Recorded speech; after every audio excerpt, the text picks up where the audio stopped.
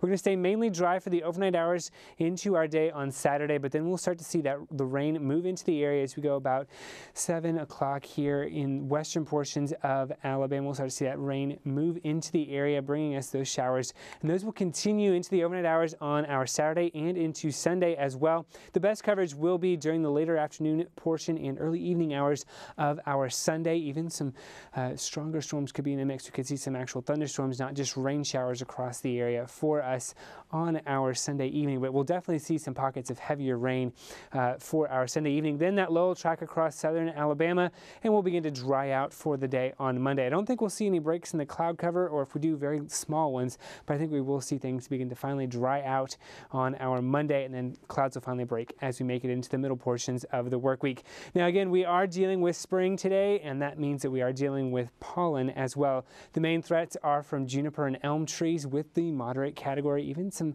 close to that high level for us here, both for Saturday and into Sunday. Good news is on Monday to start next week, we should be doing pretty well as far as the pollen counts go. Tonight though, patchy fog, 52 degrees with a lingering shower or two across the area, and then tomorrow back into the upper 60s and lower 70s with mainly cloudy conditions, but then those showers will move in later on in the evening hours into the overnight, and then Sunday will be a pretty rainy day with temperatures down into the low 60s for highs. The sunshine does return late in the day on Monday into Tuesday, and temperatures warm back into the 70s.